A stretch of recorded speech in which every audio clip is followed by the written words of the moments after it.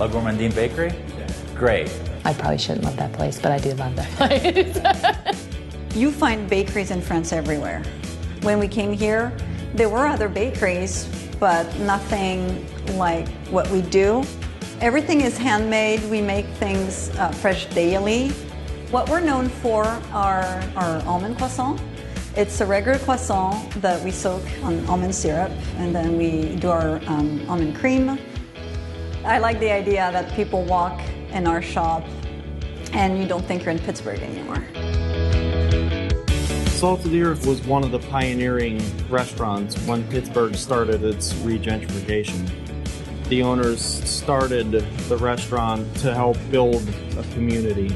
So we have communal tables down here which seat 12. Suddenly your party of 2 grows into a party of 8. We have this cheeseburger.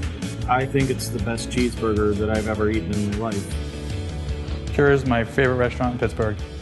I'm not really into the idea of like having my mind blown by like food I've never seen or heard of. I really love really rustic dishes. I like knowing where they come from.